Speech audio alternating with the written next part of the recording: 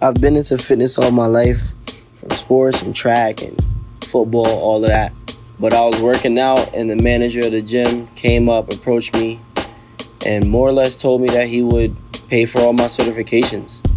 I looked into it so I could make some money and realized that he was giving me like $1,000 worth of information just to better myself. So I decided to give it a try. I ain't really have much to lose.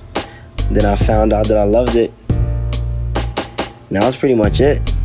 That was 5 years ago, 6 years ago. And now I'm working on making a full life out of it. You feel me? Something for me, something for people under me. Training for me is a little bit different. It's not really just the working out. It's the full lifestyle that comes with it. You know, my clients can give me 150% while they're with me for that hour, 2 hours, 5 hours over the week.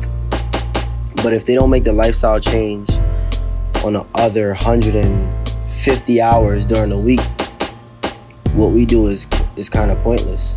So I try and teach them that this is a lifestyle change. This is not just a quick fix. This is not just something you're gonna do today and forget about tomorrow. Like, I want you to have everything you do just help better yourself in every aspect, physically, mentally, spiritually, emotionally, all of that.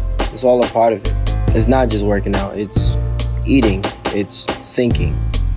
It's how you move. All of that is part of it, man. I know so many people that are so talented but doubt themselves. And the easiest or the best advice I can give them is to just make it happen. Take that step, take that leap.